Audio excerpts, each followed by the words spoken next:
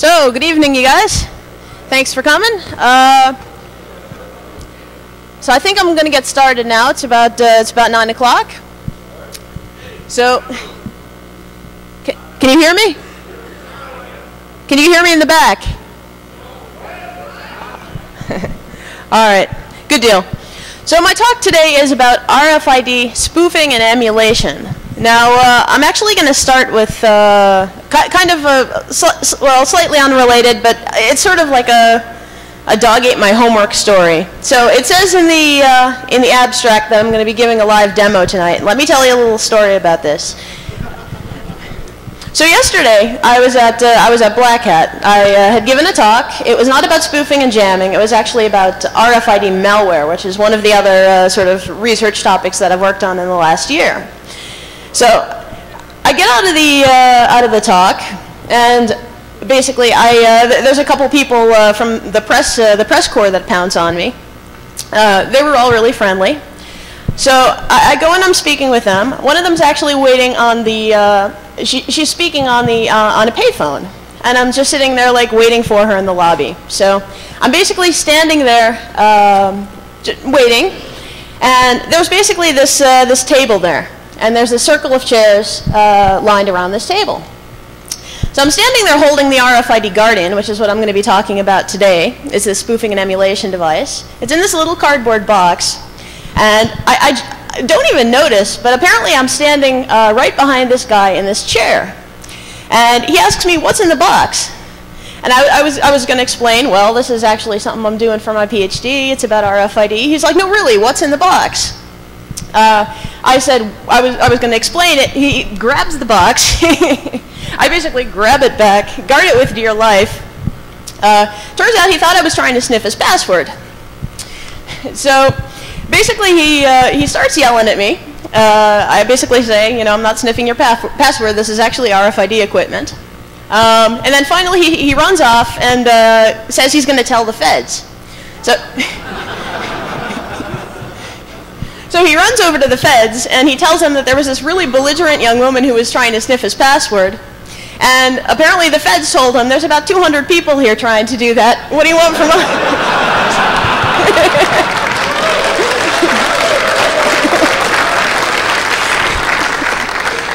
So, but basically right after that, I tried it later that night. And unfortunately, through a little bit of the rough and tumble, it wasn't working completely. Instead, though, of the live demo, what I'm going to do is I actually made a video of things back when I was still in Amsterdam. So y'all are still going to see the video, which basically shows exactly what I would have shown here with the demo. So y'all can still see it. I've also got lots of photographs, so y'all won't miss out on any of the details. And with that, I'll get started. So RFID, I'm just really curious, how many people here in the audience think that they know something reasonably about RFID? Can you raise your hand? Okay, that's about half. So I'm going to start with some material just talking about what is RFID, what is it used for, and why is it controversial, and why is it interesting? So RFID, one of the first things is that it's a computer chip. It can be sometimes the size of a grain of rice. It can be tiny. They have little like millimeter ones, like ones that could almost like fit on the head of a pin. And the point is you put this little antenna around it, and you have a reading device that sends these radio waves. It powers it up. It basically makes something called an inductive coupling. It actually depends what kind of RFID you're using, but in the particular kind my spoofing and emulation, or spoofing and jamming device works with, this makes an inductive coupling. There's something called a load modulation resistor, but essentially what it is it's a little resistor that turns on and off in time to basically send back bits. It can't send back too many of them at once, because of course this is you know, very limited power because you're powering it remotely. But the idea is remotely you can, I mean they're data carriers, but they're also sort of in a way like the computer of the future. It's like, if you think about it, where RFID actually came from is they're a whole lot like those little, you know, those theft control tags. So if you go to a department store and you buy one of those tags, generally, you know, it might be on your clothing. Usually, you know, you go to the cashier, you pay for your goods. She deactivates the tag, you walk out, it goes beep, beep, beep anyway. And basically RFID is a whole lot like that. It's powered by its reading device, but the deal is instead of just having one bit that says this item has been paid for or not, it has more bits. Because Moore's law, I mean, it's made computers so much phenomenally faster over the last decade or two. The exact same thing has also happened with computers in the really small scale. And basically, RFID is actually a really old technology. It's been around since World War II. The first implementations of it were actually in identification friend and foe systems. Believe it or not, the Germans, what they used to do is they would roll their airplanes to make sort of like special signals when they were using radar to actually be able to identify that those planes belonged to the Germans. All RFID was at that time is they came up with a little device that instead of having to roll the airplane, the device basically just kind of like did the rolling for him. And that was the very first kind of active RFID. But of course, since the 50s, computers have evolved a lot since then, and it's evolved now into what is modern RFID. And the reason why it's really picked up so much in the last few years, among other things related to Moore's law, is also just because in the last couple of years, all the patents, the original patents, I think they last about 40 years, they've also just for the first time worn off, much to the chagrin of actually some of the pioneers of RFID technology. But in either case, but in the last decade, really, it's just been taking off, getting a new life of its own, and also creating quite a stir recently. But what the stir is about is not so much about the tags themselves, but it's about what the tags are used for. There's all kinds of RFID applications. One of the biggest ones that they're really pushing for is supply chain management. Walmart has this grand vision. Of course, they want to make their products really cheap, and they're going to optimize probably both in how they handle their personnel, but also in how they're going to track their product. And they've basically made this mandate, making sure that their top, first it was their top 100, then I think it moved up to their top 300 suppliers, that they're all using this RFID technology. But what is it used for? It basically optimizes processes. It couples the physical world with the digital world. And that gives you a whole lot of power. Because if you know at any given moment where, for example, a particular raw material is, or what step it is in the assembly line, you can figure out where bottlenecks are. You can basically optimize your processes, and companies love nothing more than return on investment. And this is what all the all the execs and all the people in the industry keep shouting about. So Walmart's a big pusher for that. Also the Department of Defense. I mean, if you think about the operations going on right now in Iraq, just tremendous scale. All of these food, all of these supplies. I mean, the ammunition need to be in the same place as the soldiers, and they're using, among other things, active RFID transponders for this. But they also want to use it for other things. They want to use it for anti-counterfeiting purposes. There were rumors for a while that they were putting them into money, into things like the European Central Bank was talking about putting them into euro bills. There are actually videos floating around of people that have microwaved their dollar bills. And I'm not quite sure how they doctored it up, but there was actually one picture, showing all this little black, charred surface around this. Another video floating around that was actually, you just put the thing in the microwave, hit the button, pop. It's kind of satisfying. But yeah, and they're also using it, for example, with World Cup soccer tickets, that kind of stuff. They also use it for payment. I mean, they think, what's more convenient than being able to, well, IBM made this really great video, and there's this guy, he's in a supermarket. He's basically running through the supermarket, grabbing things off the shelves, stuffing it under his jacket. You sort of see him like covertly running towards the door. And basically when he gets to the door, there's a security guard, and he's like, thank you, Mr. Jones, and gives him his receipt. And that's their vision of what they want to do with this technology, with automatic payment. It's supposed to make people's lives easy. It's supposed to make us be able to just relax and worry about the things we need to, where all these these processes can just go on automatically. But also, the companies love it because it's a way to save money. Another use of it, for example, is actually in animals. I can tell you one time, well, they're using them in dogs, and they're using them in cats. For example, if your pet runs away, so if somebody else picks up your pet, the idea is just that you can sort of scan your pet, and eventually that can get returned to you. Really.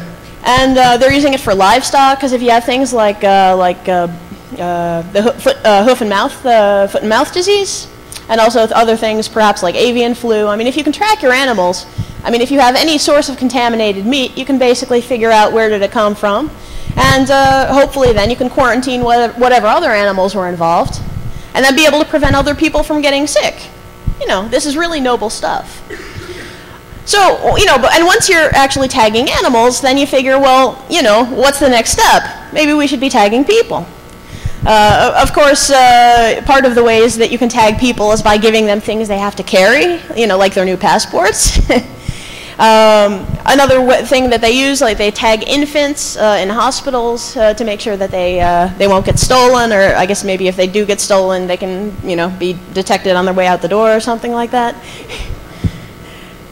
And my personal favorite is, well, there's a club, actually it's in Rotterdam, there's also one in Barcelona, it's called the Baja Beach Club. And this place is about 20 minutes from where I live. I have to say, I've actually visited there one time. Actually, the drinks were free, I had a good time. And, but essentially what they do there is they have this VIP lounge. Sort of a swanky place. You can get VIP access by, well, first you have to fill out some forms, you know, and the usual indemnity stuff, you know, sign your life away, and you know, we don't have to worry about it. And then what happens is you can basically go to your doctor, and he will give you an injection. There's these subdermal chips called Vera chips. They're about the size of a grain of rice. They're just these little antennas wound around these little ferrite cores. They're in a little glass casing, and they just shoot it in your arm. It's in fact exactly the same chips almost as what they're using in other animals, like the dogs and the cats and the ferrets and all that. It's FDA, not FDA. It's approved by it was approved by the FDA, so they know there's no nasty side effects. And basically, once you have this thing implanted, then you're cool. And all you have to do, and then you can get into their VIP area. And I'm telling you, they've got this this little like boat, you know, where they have all these bartenders dressed up as sailors. I'm not joking. Something called the Prince. I love sailors.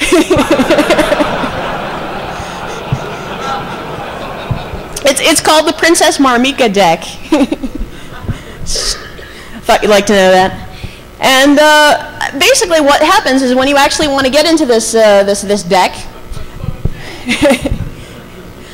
basically they just scan your arm, and voila, you are now a number in their system. And you can see it now on this barcode reader, this Verichip reader. And what happens is then when you actually want to pay for your drink, because that's what they do, they put drink money on these things, is you can then look at, the bartender can look at the screen, and the number that was just read from the arm of that woman is now on the screen. Basically, her account gets debited, she has her drink, and now she can get, you know, pretty much as wasted as she wants without having to carry a wallet. And so, who wouldn't love that?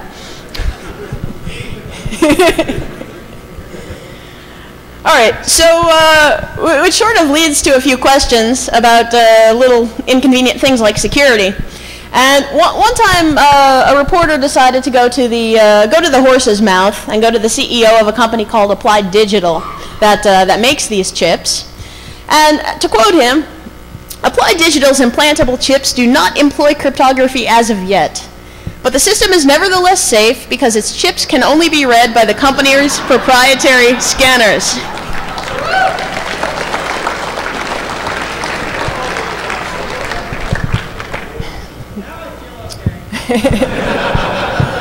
And the especially brilliant thing is a couple months ago there was this guy named Jonathan Westhughes, and he actually managed to build a device. It's actually a bit similar to our device, works a little differently, but where he actually succeeded in cloning it.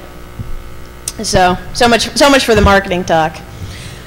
Although I have to say, I think our device was first. So, all right, but it's not the only security problem out there. There's a few others. Unauthorized tag reading. This is just an obvious one. If you have an RFID reader, these little tags are actually, usually they're so stupid and power limited, they can't manage their own access control. So the deal is anybody with a compatible reader can go up and they can basically scan their arm and they can get this information. I mean, certain more expensive kinds of tags like contactless smart cards, I mean, some of you might, swipe them, not swipe them, but use them at the door to your buildings to get into your offices perhaps. Those are also RFID, but generally you have to hold them closer to the reader because they use a lot more power, and also they tend to be a lot more expensive, so it's usually not going to be used in things like supply chain management. But still, unauthorized tag reading is a problem. Eavesdropping. You can also eavesdrop on the communications between RFID readers and RFID tags. That way, I mean, if you figure, the RFID tag is only supposed to talk about 10 centimeters. However, the RFID reader itself, I mean, it's going to talk at probably up to a meter. And also, and this is just for really short-range RFID, if you're talking about higher frequencies that use backscatter and things like that, if you eavesdrop on the reader communications, it could just be, you can listen to this stuff from really far away. Tracking. I mean, sometimes that's useful, maybe even in the context of people, like if it's that infant I was telling you about. But of course, other times you don't want that, so it's a problem. Tag cloning, that's what I'm going to be talking about today, at least somewhat. And denial of service, and that also partially comes into the jamming I was telling you about before. Although there's also other ways you can do denial of service, namely just wrapping it in some tin foil or something like that, and you can usually prevent tags from working. Oh, and one other one is RFID malware. And I gave a talk on that yesterday at Black Hat, and that's essentially just saying you can launch things like traditional hacking attacks like exploits, traditional exploits, buffer overflows, SQL injection attacks. You can actually launch all of that from an RFID tag. And anybody who actually wants to know more about my work on that should go to www.rfidvirus.org. All right. So, but now I'm going to talk a bit about the spoofing and jamming. So we've built a device, and I'm going to tell you just really generally what's in it for the hackers. What can we do with such a device? What features does this offer? Here's a few possibilities. You can do false positives. You can basically make multiple tags appear that don't exist. The way that it works is this particular kind of tag that we're using. It uses an anti-collision algorithm called slotted aloha. So basically it uses 16 time slots. So if you do one single inventory query, it can spoof up to 16 tags at one time. If the tag is repeatedly polling, you can basically spoof an unlimited number of tags. And of course, since most of the time they're not really going to be sure about where a tag is at any given time, they're probably going to be polling. So another thing is false negatives. You can actually make one or more existing tags disappear. And it's not just that you're randomly sending out some kind of jamming signal that's going to interfere with all RFID traffic, because of course, besides being probably inconvenient, that's probably also illegal. But what you actually do is you have an access control list. I mean, just like a packet filter. And you actually put in the ID of the tag that you would want to block. You might even give it some information about when you would like it blocked. And what winds up happening is the RFID reader does a query to the tag.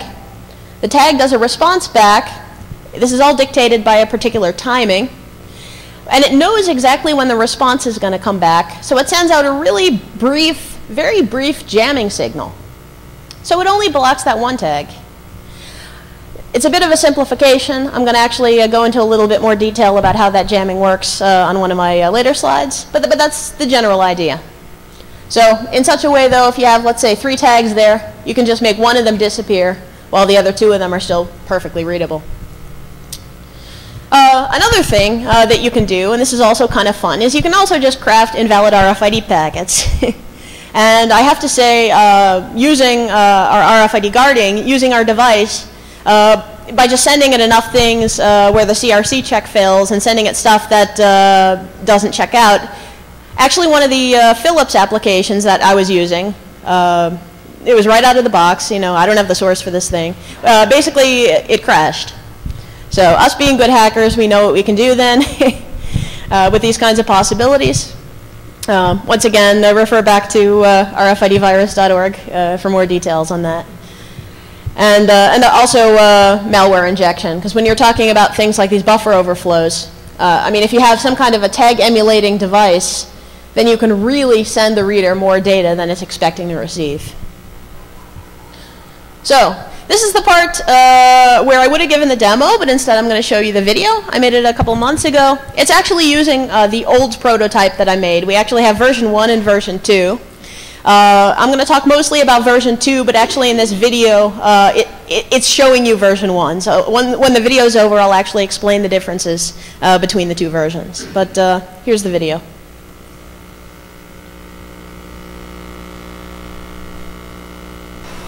Hi, my name is Melanie Rieback. And my name is Rutger. And we're from the Vrije Universiteit, or the Free University of Amsterdam. This film today is going to tell you a bit about the RFID Guardian. That's a handheld device that people can use to control their security and privacy in a world full of RFID tags. Since we're going to be discussing RFID security and privacy today, first I'm going to give a quick primer on RFID technology, specifically the setup that we're using. This here is an RFID reader. It's produced by Philips. It's a MyFair iCode RFID reader. It works with MyFair contactless smart cards and iCode RFID tags. These here are iCode SLI RFID tags. These are high-frequency tags. They work at the frequency of 13.56 MHz, and they work with the ISO 15693 standard. These are fairly standard tags in applications like supply chain management and access control.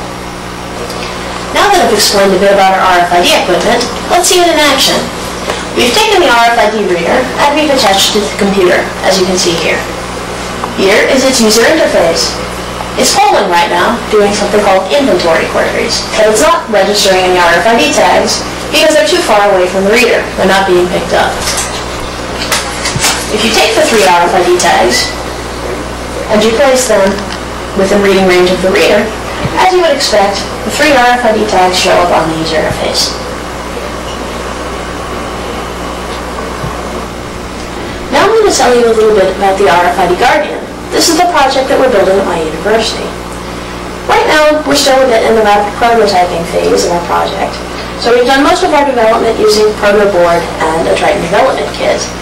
At a certain point, we're planning on replacing this with a printed circuit board. But for now, I'll give you a little tour of each of the pieces, just so you can see generally how it is and how it's put together. The first component is the Triton development kit.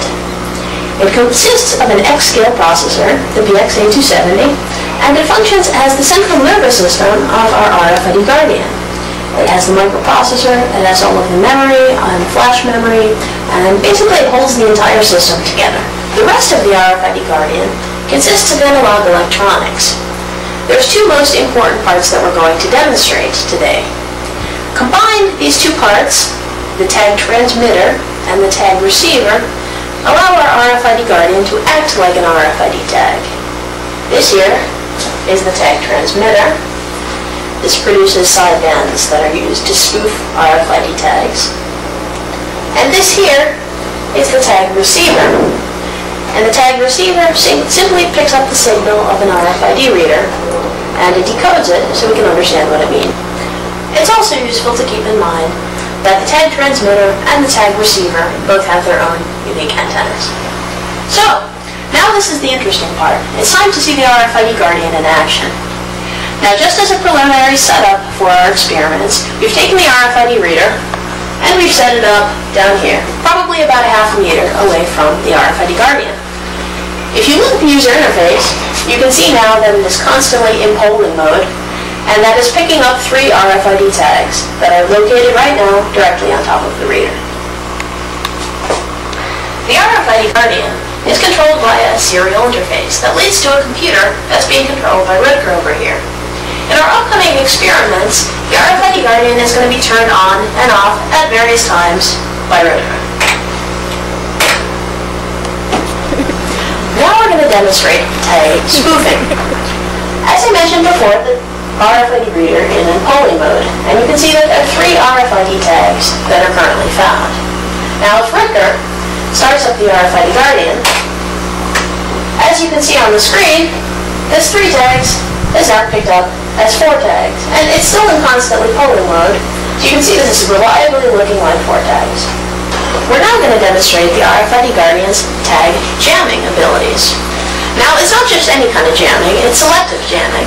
And we've configured the RFID Guardian to take 1 out of the 3 RFID tags and make it completely unreadable to the reader that's trying to find out what tags are available. Now, if you take a look at the screen, once again it's polling, and you can see 3 RFID tags within the range of the reader. Now, if Ricker here activates the RFID Guardian, you can now see that it's went from 3 RFID tags down to 2. So, as we've seen in this demonstration, tag spoofing and tag jamming are important features of the RFID Guardian. But they're not the only features. There are actually more higher-level RFID security and privacy features that I haven't discussed. They consist of authentication, key management, access control, and auditing. For more information on these other functions, which I'm not going to discuss now, please surf over to www.rfidguardian.org, and you can find some more information as well as some academic papers concerning the subject. All right.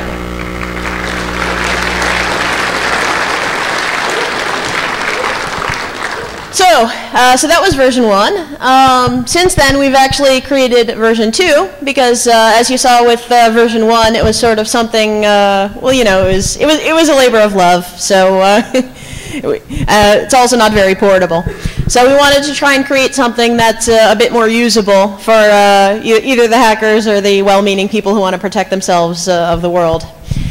So basically what we did, here's one picture, actually a picture of the top side of it, and basically what you see now is we no longer have a separate receiver, a tag receiver and tag transmitter, but actually all of that analog circuitry is now integrated into one board.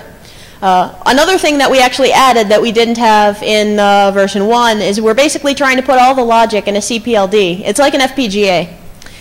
So we're essentially trying to turn as much of the analog circuitry as we can basically into something that we can represent with VHDL. Provides us more flexibility. Fewer things will break. It also gives us a lot more options about doing things like supporting basically new modes of operation later on. And that's one thing that we've changed. Another thing you can also see, it's sort of, well, let me see if I can get a cursor here on my laptop so I can point to it. This little chip right here is also an RFID reader. Actually a reader on a chip. It's produced by Melexis. So another thing that this particular device can do is it can also actually act like an RFID reader.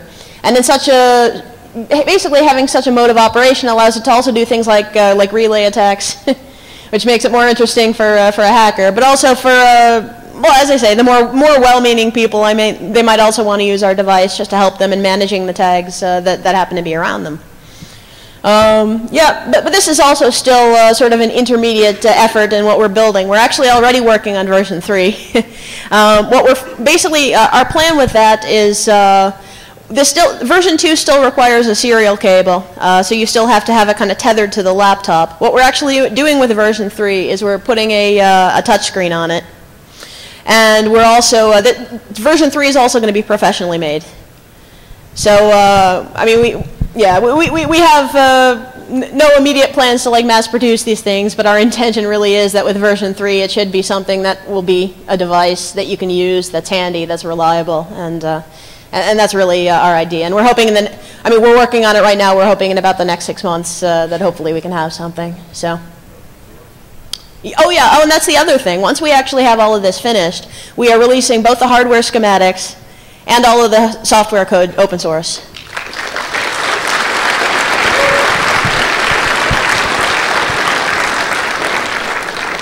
So here's actually a look at the back end of the Guardian.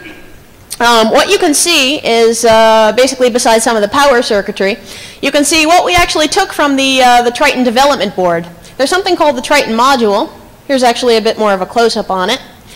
And once again, this is now that X-scale processor, the PXA270. Basically, in our current version, we actually did it this way, that you could just unplug this little Triton module, actually from the development kit we were using it before, and basically use a connector to connect the whole thing directly to our prototype. Actually, the reason why we're doing that is because the X-scale is, well, it's something called a ball gate array, and essentially, if you want to produce a PCB that, well, it has layers and layers and layers of pins, so it's really expensive, actually, to make and solder these kinds of things. So that's actually why we just took the entire development module and sort of transplanted it. So it's sort of our solution for now. I also have to say we also made a really conscious choice in using the X-scale for a couple of reasons. I mean, one, because it's a beast, it's a workhorse, it's a full-fledged computer, and what we've actually found is that we need it. We need the horsepower. Because I actually know some other people who have been building, they've been working on similar projects, but they've been using things like PICs or atmels, and they've actually been running into limitations. So sort of in hindsight, it's actually a really good thing, because we actually don't really have to worry too much about time constraints. In December, I'm actually releasing an academic paper that gives lots and lots of details about how we built this. Yeah, it'll be published in December. It's at USNIC's LISA, the Large Installation System Administration Conference. So basically, when that's published, you guys can also get a whole lot of the details about how some of this stuff works. It won't have schematics, though. It's still an academic paper. So, plus we're still changing them. So. All right. So tag spoofing. So I'm going to actually go a little bit more now into how that works. First, I'm going to explain a little bit what a real RFID tag response looks like. This picture was taken out of the RFID handbook. Essentially, what you're looking at is you have one really big peak in the middle. That's actually the carrier signal. And about 90 decibels lower, you have two little side bands that are on either side of the carrier signal. Now, this big peak in the middle is what the RFID reader sends. And these two little side bands, these two little tiny peaks, are actually what the RFID tag generates. And it's because there's such a large difference, basically, in volume between these two signals. It's actually part of why it's so difficult to keep RFID tags powered and be able to read them from long distances, because it's so weak. Now, basically, what we've done is it's these little side bands, these two little peaks of information that actually transmit the bits back.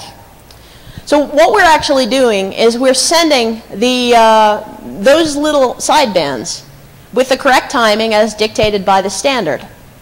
So that's essentially how you spoof an RFID tag.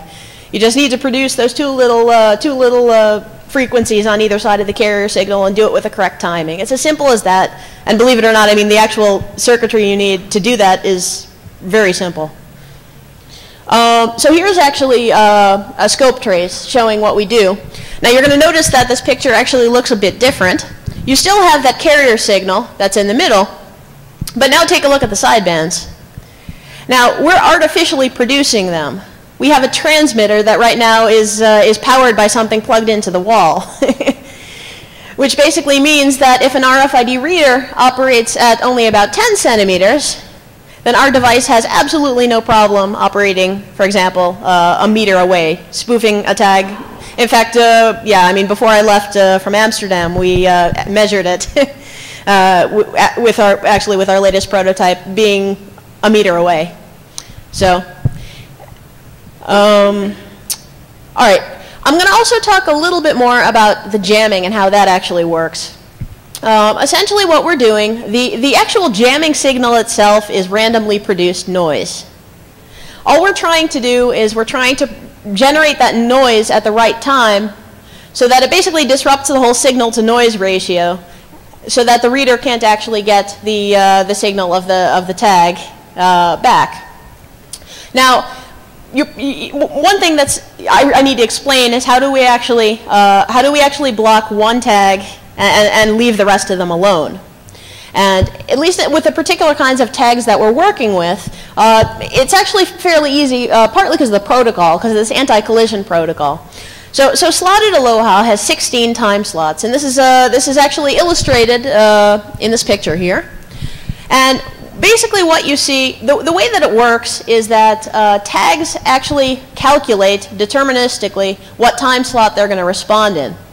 What they wind up doing is in each round of anti-collision, they basically XOR their tag IDs with some kind of a mask value, an anti-collision mask value that's changed in each round of anti-collision. And I mean, you can almost think of it like pseudo-randomly. I mean, because that's basically what the final result is. It's almost like each tag would pseudo-randomly pick a time slot that it's going to speak in, and then as it advances to the next round, then it's going to basically speak again, but in that also pre-calculated time slot. But of course, remembering that if the tag is able to calculate that, we know how it works, so we're able to calculate it as well. So if you take a look then at the picture, let's say we have 4 tags that are present. One of them is going to transmit in round 1 in time slot 2. Let's say there's tags 1 and 4 that are going to transmit in time slot 5. And then tag 2 wants to transmit in time slot 9. Now, let's say that we would like to have tag 3 be able to speak. We also perhaps want to leave tag 1 and 4 alone.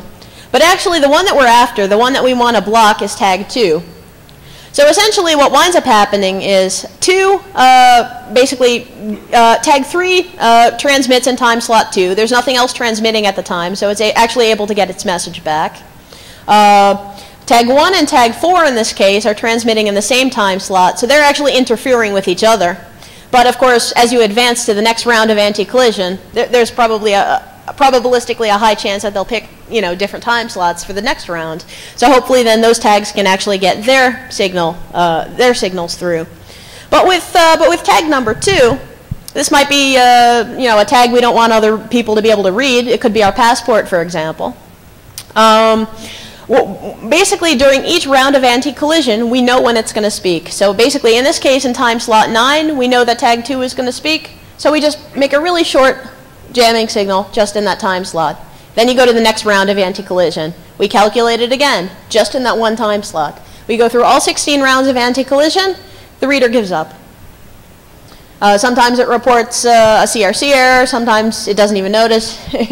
I haven't quite figured out what we need to do to control which is which, but yeah. But that's basically how. Also in that demo video, that's exactly how it works. So, I was talking a little bit about malicious uses for RFID spoofing and jamming, but there are probably also other uses for it, just for people that aren't necessarily hackers, but that want to be able to protect their own civil liberties, that want to protect their own privacy. And so basically what we're also, sort of in the academic community, because when I'm not speaking at hacker conferences, I'm actually, attempting to do a PhD right now. So well, at least for the academic community, I sort of have to target this as this is something also that can help people, and something that can, I mean, yeah, I mean, well, they're funding me, so I do my best. But, yeah, so basically, what we're also billing the Guardian as in being something that can either protect people or it can protect fixed locations. So the idea is that if you, for example, know what tags you have with you and you know what tags belong to you, you might, for example, want to protect just those tags. And then if there's other RFID systems around, you want to be able to just protect your tags while leaving all the other tags alone. And actually sort of the way that we're advertising this is it's being kind of like an RFID firewall. I mean, just like a packet filter. You have an access control list. You basically say, okay, well, this is where the query is coming from. I'll explain a little later how we determine that. This is the tags that this is where the query is going to. So these are the tags that it's targeting. This is the actual query that it's trying to do. And would we, perhaps maybe even extra context information that can also help you make the decision. And then we would either like to block it or we would like to allow it. And essentially just using a rule set, just like with a packet filter, you can determine your security policy. And in such a way, you can manage who can read your tags and when and how. And that's and that's pretty. I think it's kind of like a novel thing. The only inconvenient thing about it, though, is just that it's limited by the range of the Guardian. So if the Guardian only works, for example, at a range of 1 meter, it can actually only protect tags that are 1 meter away from you. So if you have this thing clipped to your belt, I mean, you know that you'll probably have, maybe a meter of protection in this direction, a meter of protection in this direction. But if you leave that zone, you're on your own. So, I mean, this device does have limitations. Of course, how big the zone of protection is depends on the frequencies that are used by the RFID. But that's the basic idea. And what the main functions are well, one of which is auditing.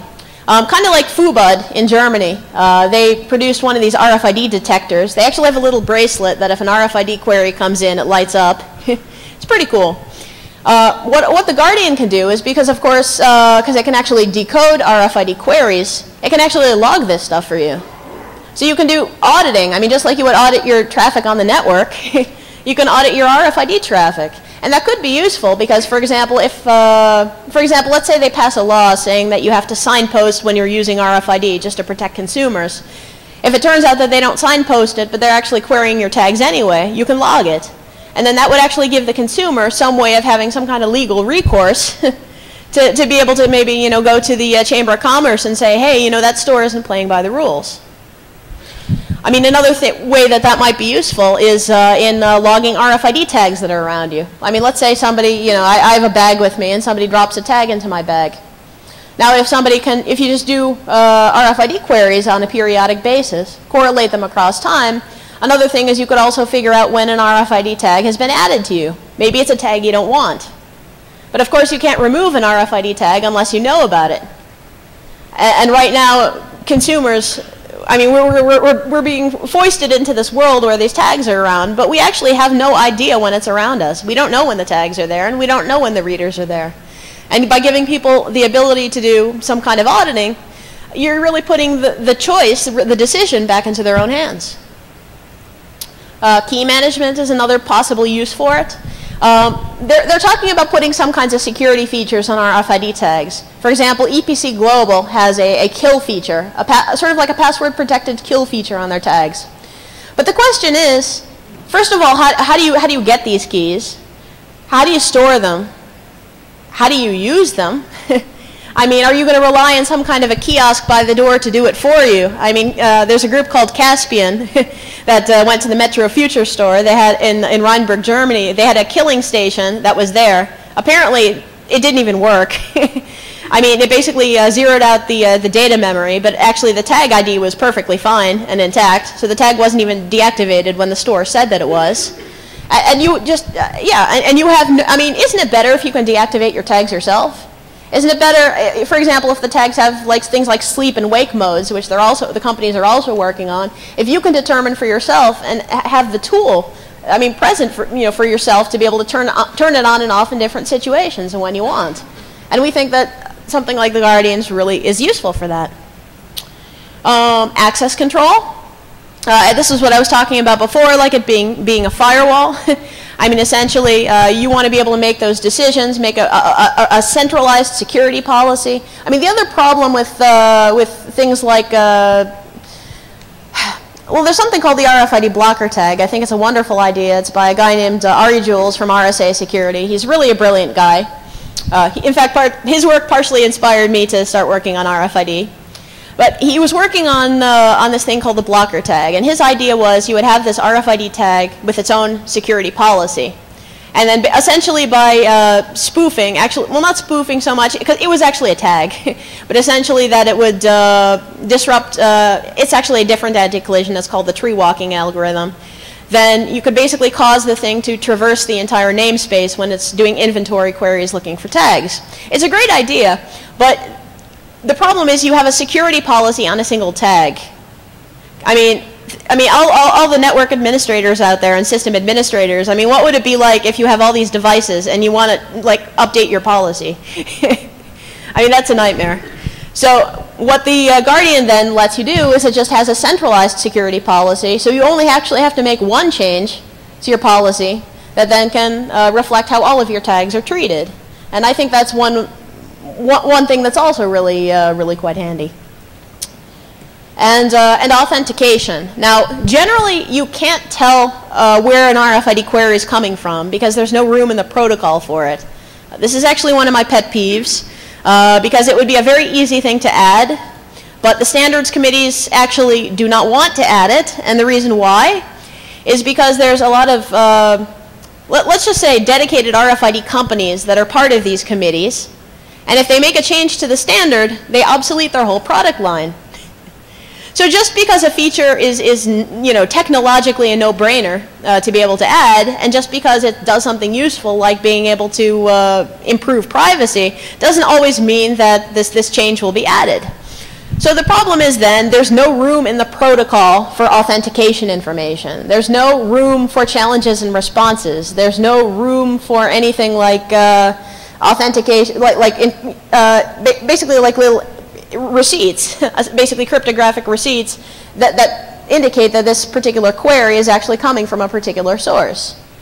Now, the idea that we have with the Guardian is that since it's basically a computer that can talk directly with an RFID reader without requiring extra infrastructure, it can also basically do security protocols directly with the reader.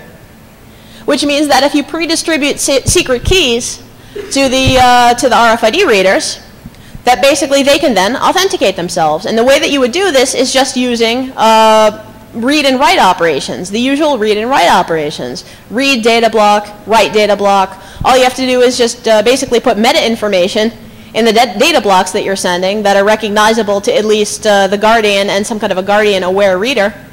And in such a way, you can actually identify the reader that's sending this particular query, and that gives you the basis that allows you to make your access control decision.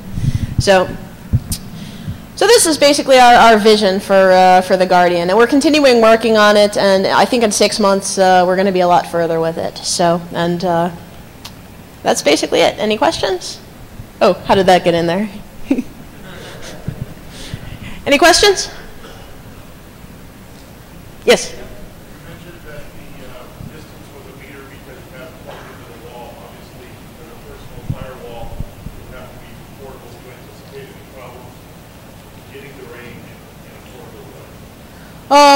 No, not really. I mean, it's just because. He was saying that the RFID reader, the RFID Guardian is plugged into the wall, and it's able to achieve a operational range of 1 meter. Do I think that when we convert the RFID Guardian to being powered by batteries, that we're going to have problems at achieving the same read distance? My answer is no, I don't think that's going to be a problem, because it's not so much that we're even transmitting with that much power. We're certainly not, I mean, we're certainly staying well within regulatory limitations. But yeah, I mean, essentially, it's just a very short amount of time that we're transmitting. So it doesn't even use that much power. We were actually doing some back-of-the-envelope calculations with the batteries that we're planning on using, rechargeable batteries in the next version. And we think you can probably go about a day having the thing be probably reasonably active in transmitting. So yeah, I don't think that's going to be a problem. Are there? Yes. Is there a big difference between the type of tags that you're talking about that's used at Walmart versus contactless smart cards, where the difference is Walmart tags are trying to cost 5 cents, and a contactless smart card cost is not the overriding factor, the security is. So for example, when you said your RFID Guardian could, for example, selectively block a passport, that wouldn't be true because they don't use that same anti-collision algorithm. His question was, contactless smart cards may work differently than sort of the cheaper RFID tags. Do I believe that the Guardian will also work with contactless smart cards, and more specifically with the new passports? My answer is yes, they're different, but there's actually more of a difference between, I think, especially the different frequencies. That's the biggest problem. And that has nothing to do with contactless smart card versus tag. But we're actually working right now, we're about halfway done with implementing an ISO 14443 stack, which is the standard that the passports use. So, I mean, basically our intention, and hopefully once we get the demo fixed, I mean, one of the first things we do, we would like to be able to show that we can jam or spoof would be a passport reply. So, okay, well, thank you guys.